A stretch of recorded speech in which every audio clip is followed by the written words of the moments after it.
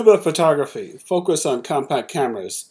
The materials that are available discuss basics of scuba photography and also delve into image capture and focusing, light metering and exposure compensation, shutter speed, aperture and its relationship to depth of field and bokeh, ISO, color and white balance, camera modes such as automatic, shutter priority, aperture priority, and manual. It will also discuss strobes and strobe positioning and will focus in detail on the CNC YS-D2 strobe. It will also present information regarding the optimal settings for mid-range, macro, and wide-angle photography, and also will provide examples whereby shutter speed priority or aperture priority are useful. Scuba photography. The art of underwater photography is complex because it requires not only photographic skills, but scuba skills as well. Moreover, most sea creatures do not pose, but rather move, and not only in the horizontal plane, but also in the vertical plane. Capturing underwater color is problematic because water blocks color transmission differentially, depending upon color wavelength and energy. Further complicating this endeavor is the fact that the gear must be in watertight cases, resistant to water pressure at depth, and is cumbersome to varying degrees. Basic scuba photography. The first group of slides focuses on basic aspects of underwater photography without the use of strobes. Subsequently, underwater photography utilizing strobes will be discussed. In addition, macro or close-up photography and wide-angle photography will be considered. Basic scuba photography, shutter speed. A good picture requires the subject to be in focus. One aspect of proper focus is for the camera to take the picture fast enough so that the subject does not move appreciably during the time the camera opens and then closes the shutter. The interval between opening and closing of the camera shutter is determined by shutter speed, usually expressed in fractions of a second. Shutter speed should be as fast as or faster than 1/60th of a second for scuba photography, since most fish do not move at high speed. Basic scuba photography, aperture. Another aspect of obtaining a focused picture is capturing the image at the distance from the camera where the subject will be in the lens's focal range. The distance over which an image will be in focus is termed the depth of field. Depth of field is determined by the lens's focal length and the size of the lens diaphragm opening set by the camera's aperture f-stop. Depth of field increases with increasing f-stop setting. Aperture f-stop should be f8 or higher for scuba photography. Basic scuba photography, capturing light and color. When the aperture opening is reduced by increasing f-stop, depth of field increases, which helps to keep moving subjects, fish, in focus. Unfortunately, smaller apertures are associated with less light passing through the camera lens, resulting in darker images.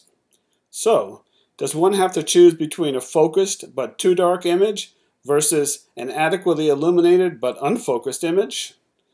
Not necessarily, since there are several ways to restore brightness and color to images that are coming out too dark. Basic scuba photography, ISO.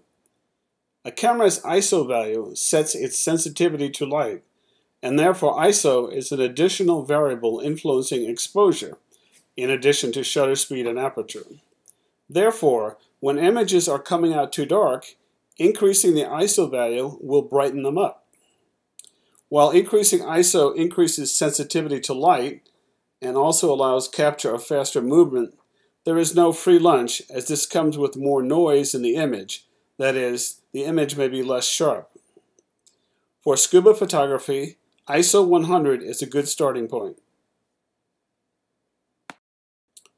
Basic scuba photography, EV compensation. Assume the following settings: shutter speed 1/60th of a second, f-stop of f8, and ISO 100. If images are coming out too dark, as a first step, try to get closer to the subject since water blocks light and color. There is another camera setting, however, that may help to augment brightness, and this is exposure value compensation. Setting EV compensation to higher positive numbers brightens images, while setting EV to negative values darkens them. Basic scuba photography. Further considerations. When images are coming out too dark, the camera and its housing may dictate which settings are the easiest to adjust. For example, images can be brightened by increasing ISO, by reducing f-stop number, or by positive exposure compensation. Increasing ISO from 100 to 200 increases camera sensitivity to light, albeit with more noise. Reducing f-stop from 8 to 6.3 increases light by increasing aperture opening, albeit with reduced depth of field. And finally, choosing a positive EV compensation number will also brighten the images. Image capture. A digital camera captures an image when it is exposed to the light being reflected from the subject. Assuming the subject is properly focused, the quality of the captured image is influenced by how much light is received by the image sensor, for how long, and how sensitive the image sensor is to the light received through the lens, or TTL. A camera controls the latter three factors by settings for aperture, shutter speed, and ISO, respectively. The camera then calculates the appropriate exposure based on light metering algorithms. Image focusing. An image is focused by sensors in the camera. Most cameras allow the operator to choose the number of sensors used to focus an image. For example, the Nikon D800 allows use of 1, 9, 21, or 51 sensors for focusing, as illustrated below. How many camera sensors are selected for focusing depends on how much of the scene is composed by the primary subject. In other words, is this a bird in flight or is it a broader landscape? Light metering types. A camera calculates exposure based upon one of three light metering methods: multi-segment, center-weighted, or spot. Multi-segment metering. Multi-segment metering reads light information from 5 different areas that cover the majority of the scene and then produces an average reading of the segments. Some multi-segment meters evaluate the 5 segments, but alter the average by giving information from the center of the scene more weight, usually 60% for the center and the remaining 40% for the other regions. Center-weighted metering. In center-weighted metering, the camera meters only the light reaching the area at the center of the scene. Many cameras have markings on the viewfinder that show a large circle around the center of the viewfinder. This provides a visual cue to those employing a zoom lens. Spot metering. In spot metering, the camera meters only the light reflected from the very center of the subject. This type of metering is useful for photographing birds in flight. Many digital cameras will allow the operator to move the metering spot to locations other than the center of the frame. Exposure compensation. Most digital cameras have exposure value or EV compensation settings, which are sometimes needed when a camera incorrectly calculates how much exposure is needed for a photo, resulting in an image that is either too dark or too bright. Selecting positive EV settings will make photos brighter, while negative values will darken photos. The method of exposure bracketing is a way to deal with this issue by taking a series of shots utilizing varying EV offsets. For example, 5 shots might be taken with EVs of -0.7, -0.3, 0, +0.3, and +0.7 to cover the range of possible outcomes in terms of lightness or darkness. Shutter speed. An image is captured by a camera when the imaging medium is exposed to the light reflected from a subject. The shutter speed controls the duration of the exposure. Slow shutter speeds provide a lot of light to image a subject, but cause image blur when subjects are moving.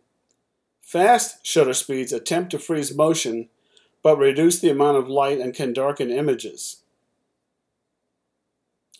Shutter speed settings. For scuba photography, a camera with one or two synchronized strobes or flash units provides the best results, since strobes allow use of relatively fast shutter speeds to freeze motion. A shutter speed of 1/60th of a second is a good starting point in this regard, since most fish do not swim at high speed. Higher shutter speeds, 1/100th or 1/250th of a second, may provide better results as long as adequate strobe lighting is available.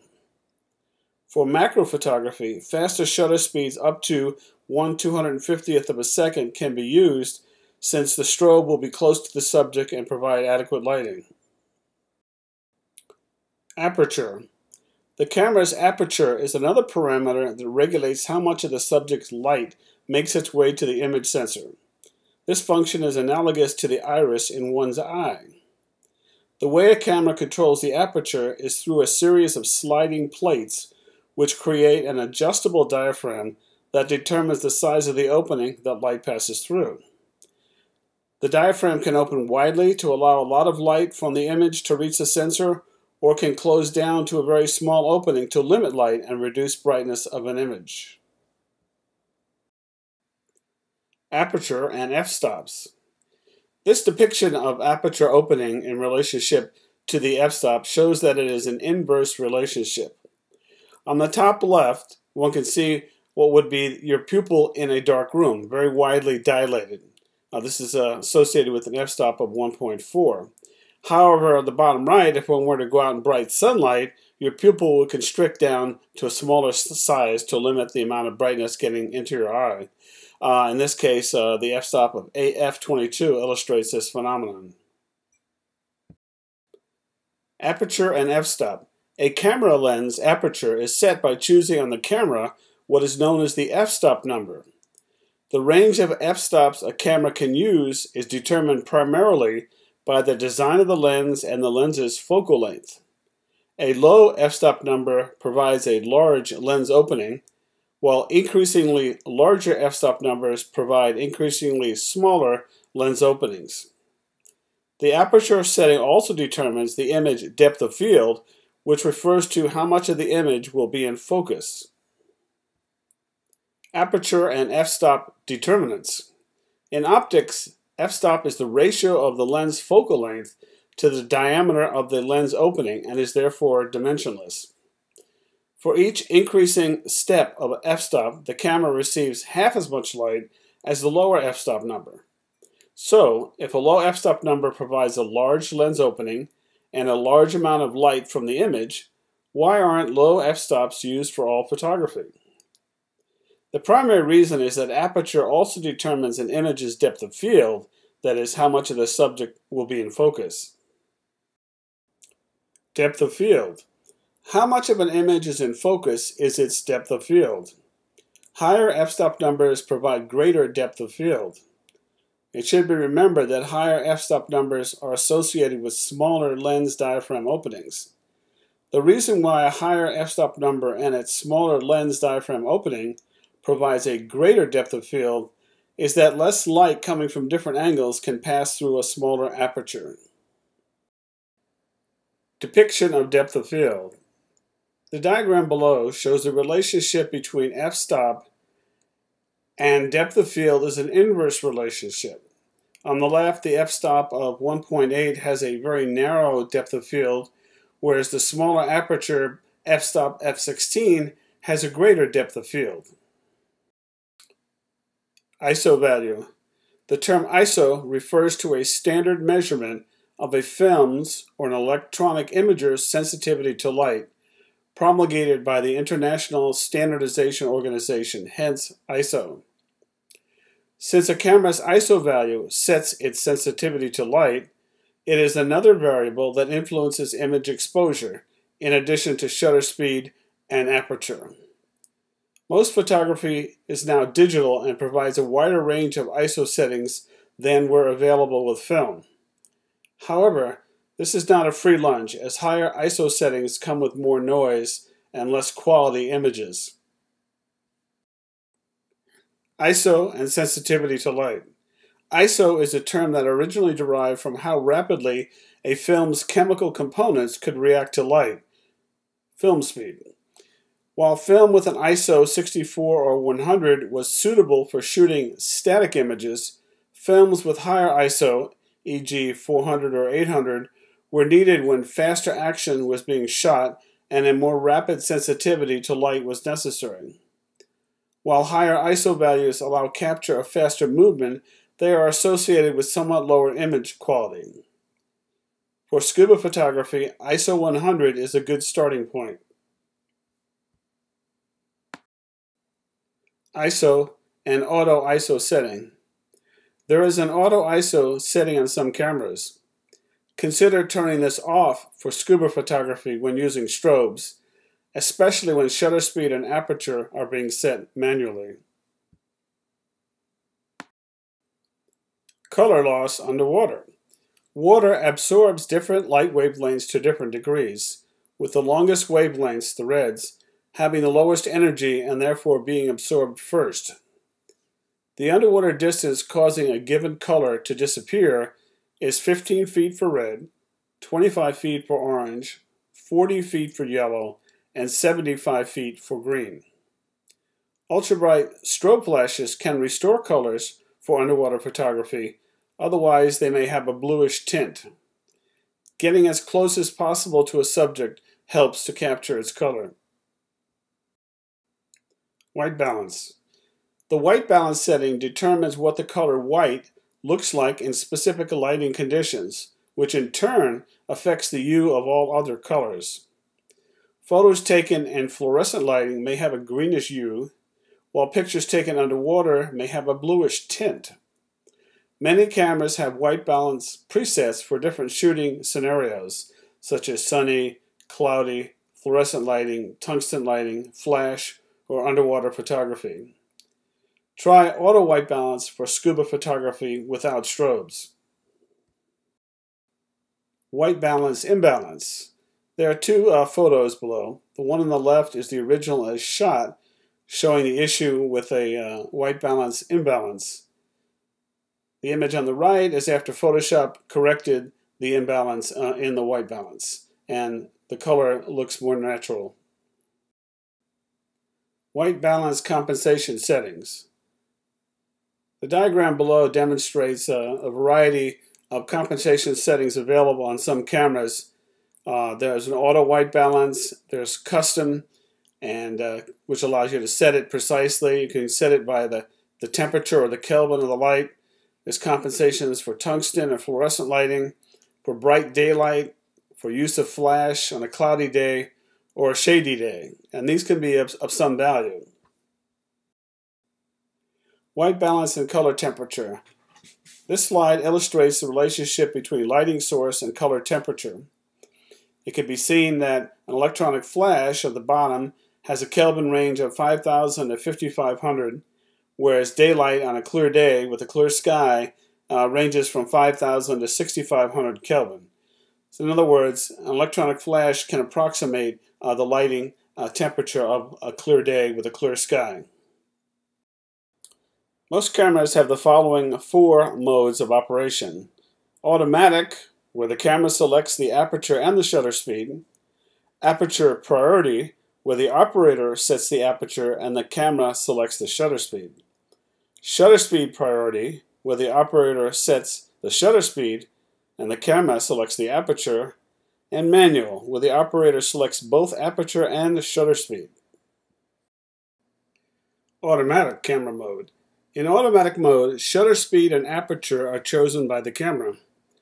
Newer cameras have a variety of automatic settings optimized for various shooting scenarios, such as landscape, portrait, macro, bright sun, hazy skies, flash, etc. Some cameras even have a setting for underwater photography, which is intended to compensate for color loss as one descends into the deep. However, strobes are the best way to capture vivid and accurate color underwater. Shutter priority camera mode. In shutter priority mode, the operator sets the shutter speed and the camera sets what it calculates to be the best aperture. For scuba photography, a shutter speed of 1/60th of a second is a good starting point, particularly in conjunction with the use of synchronized strobes. Faster shutter speeds of 1/250th of a second can be used for macro photography where the strobe is closer to the subject. Aperture priority camera mode. In aperture priority mode, the operator sets the aperture and the camera sets what it calculates to be the best shutter speed. For scuba photography, an aperture f-stop of 8 provides reasonable depth of field. An f-stop number of 11 can also be considered in conjunction with the use of strobes. An f-stop of 5.6 or less provides poor depth of field, making it problematic to capture moving objects in a focused image, but may be intentionally used to improve bokeh, which is background blur. Aperture priority and bokeh. Bokeh is the Japanese word for blur. Bokeh is the visual quality of the out-of-focus areas of a photo image. Bokeh is good when the background of a picture is not distracting from the primary object of the picture. It is often achieved by using a low f-stop number and shallow depth of field. Here this yellow flower is very much in focus, the background is very pleasing, and it was achieved with an f-stop of 5.6. Manual camera mode. In manual mode, the operator sets the aperture and the shutter speed. Once the operator sets the ISO, shots can be lightened or darkened by adjusting the exposure compensation settings. Remember that positive values lighten images and negative values darken them. If the images are still too dark after increasing exposure compensation settings, then ISO can be adjusted upward to brighten images. Strobes. A strobe is a device that releases a short but very bright burst of light, a flash, at the time a picture is taken. This requires the strobe to be synchronized to the camera by an electrical wire or a fiber optic cable connection. Some cameras modulate main flash intensity by delivering a small test flash or pre-flash prior to the main flash. This allows the camera to better calculate how much main flash energy is needed. Strobes and minimizing backscatter. The phenomenon of backscatter occurs when light from a strobe is reflected off small particulate matter in the water, creating bright spots throughout the captured image. Greatest backscatter occurs when a strobe is positioned right next to the lens and is also worse when the subject is far away. To reduce backscatter, position the strobes far from the lens and orient them so that the subject is only illuminated with the edge of the light beams, that is, aim them straight ahead and slightly outward. Positioning of strobes. The optimal positioning of strobes varies with the type of photography being performed. For most photography, 2 strobes are superior to 1, but macro photography can be performed with only 1. In general, position the strobes higher than the camera lens and face them forward and slightly outward. For macro photography, move the strobes closer to the camera. This slide depicts the CNC YS-D2 strobe from a frontal view. At the center and the top is the targeting light. There's a white plastic cover or diffuser that diffuses the light beam. And in this case, it is the Model 100 diffuser, which has a beam angle of 100 degrees horizontal by 100 degrees vertical, and a guide number or brightness of 24. There's also a 120 model available, which has a beam angle of 120 by 120, but a guide number of only 20. It's less intense, but provides a wider beam. This slide shows a side view of the YS-D2 strobe. You can see the main body, the diffuser cap, which snaps on and off, is on the right, and the mounting ball is on the bottom.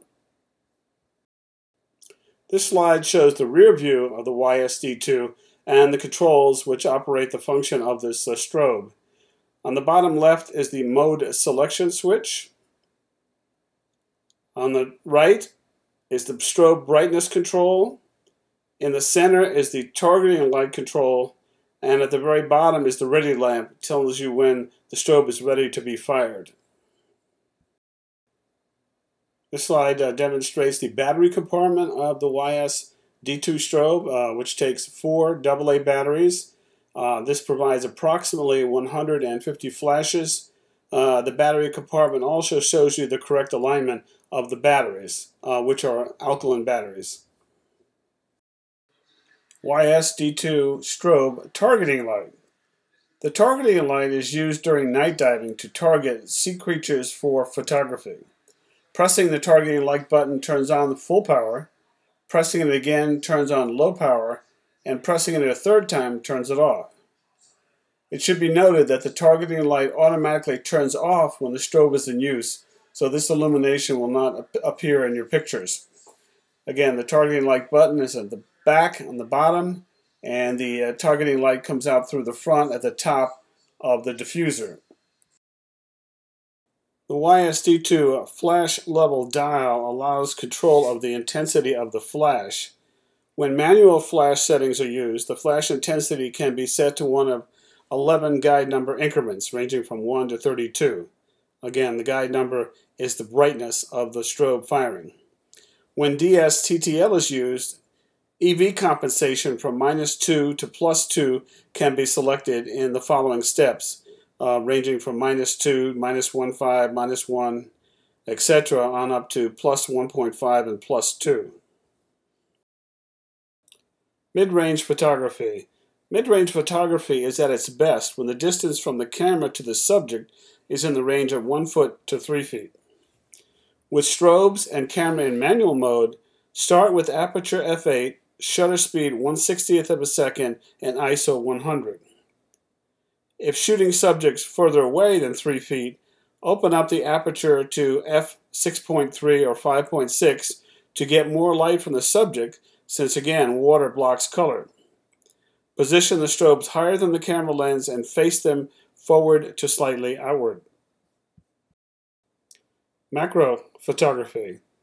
In manual mode, start with f8, shutter speed 1/250th of a second, ISO 100, and auto white balance. Zoom all the way out for best focusing and image quality.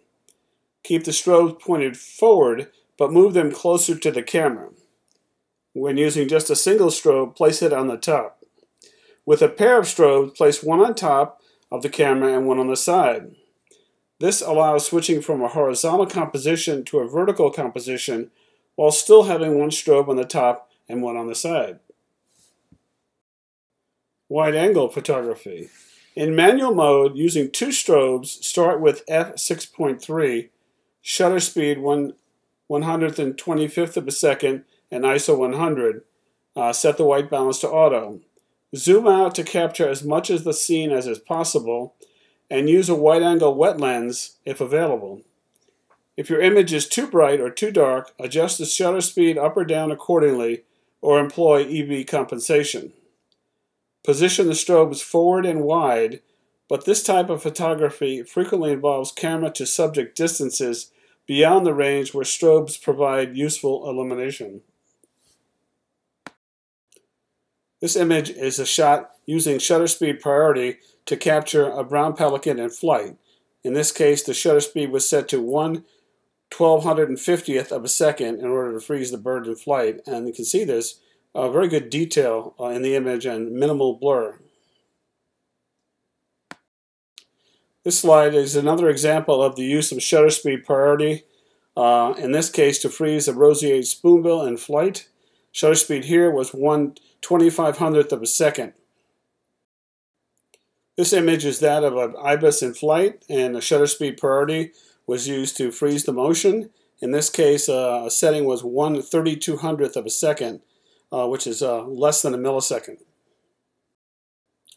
This slide is an example where shutter speed priority was used to smooth out a waterfall by selecting a slow shutter speed. In this case, 1/2 of a second for the exposure, which of course requires a tripod. This image is taken of a fire, and shutter speed priority was used to smooth out the flames, as it were.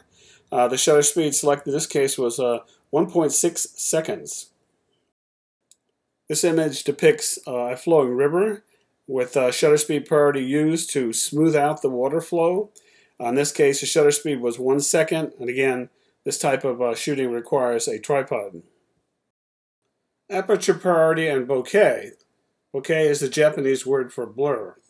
Bokeh is the visual quality of the out-of-focus areas of a photo image. Bokeh is good when the background of a picture is not distracting from the primary object of the picture. It is often achieved by using a low f-stop number and shallow depth of field. Here this yellow flower is very much in focus, the background is very pleasing, and it was achieved with an f-stop of 5.6. This slide shows an image taken of an ibis with the use of aperture priority, in this case f4, to achieve a shallow depth of field so that only the image in the foreground is in focus. Aperture priority. In this case, an aperture f-stop of f4 was chosen to create a shallow depth of field to emphasize the colorful flower in the foreground but de-emphasize the background.